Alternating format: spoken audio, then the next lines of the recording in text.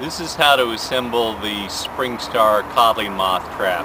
Inside the box, when you open it up, you're going to get 2 traps and 2 lures and a couple of hangers inside there. So there's your hangers, the 2 lures are in a single packet, and the traps come folded up. To assemble that trap, all you do, grab it top and bottom, pull it apart, the stickum comes out, tuck the little corner edges in, 1 and 2, and then you're going to take one of your twist ties, put it through the hanger hole, and a couple of turns. Take that lure packet. Now you don't want to touch that lure with your hand. The easiest thing to do, cut it open and with a pair of scissors and just reach in there and pick up one of the lures. There's 2 of them.